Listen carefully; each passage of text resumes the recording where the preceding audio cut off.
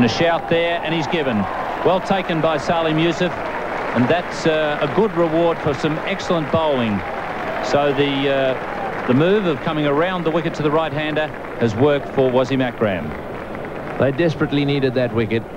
Marsh getting a thick edge on this one, the ball angling in a long way, and then just holding up a little bit. A magnificent delivery, really. It's hard to get them to move when you bowl at that sort of angle. It hit the outside edge, nicely taken, and Marsh is out. He really has struggled through this innings. So now they've got a new batsman in. It's a new ball game for them as David Boone takes guard. It's getting very warm here in Melbourne. Bright, sunny afternoon.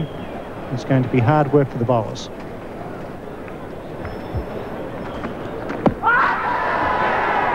Out. And the reason for that is that he was coming around the wicket, slanting in to David Boone.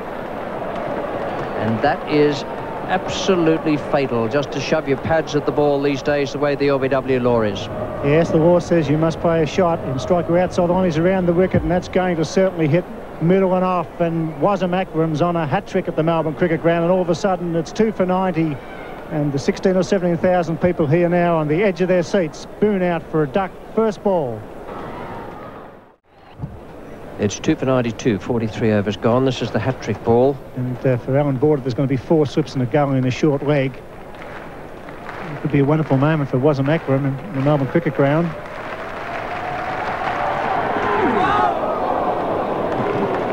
Well, you won't be any closer to a hat-trick than that in your life, my boy. What more can you do? He's beaten the outside edge all day. He's got Alan Border playing and missing, went straight through to the keeper, played inside it, in fact, trying to find the outside edge. Wasim Akram misses out on a hat-trick.